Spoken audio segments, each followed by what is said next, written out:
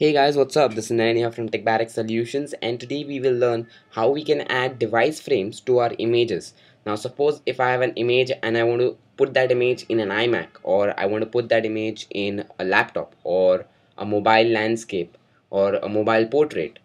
That's really simple. You just need to go to deviceshot.com, click on get started, and you've got all the options, whether it is Apple, Android, BlackBerry, Windows, or a desktop. In desktop they just have MacBook Air 13.3 inch and MacBook Pro 15.4 inch, that is the Retina display.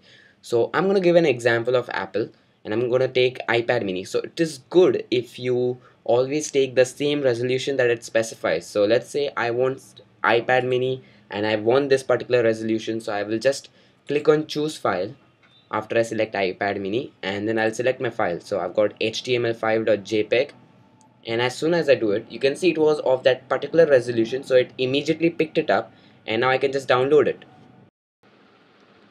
It's that simple, guys, and let me just show you how it looks. So here we have the image, and when I open it up, you can see I have an iPad mini device frame around the image. Let me give you some examples of the device frames which I made with my images. So we have got iPhone 5 in here.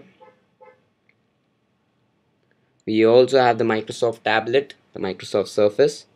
We've got Nexus 4. We have got a Mac 15.3 inch Retina display. And we have got Nexus 7. So that's it with this video, guys. I hope you liked it. Please rate, comment, subscribe, and visit techbarrack.com.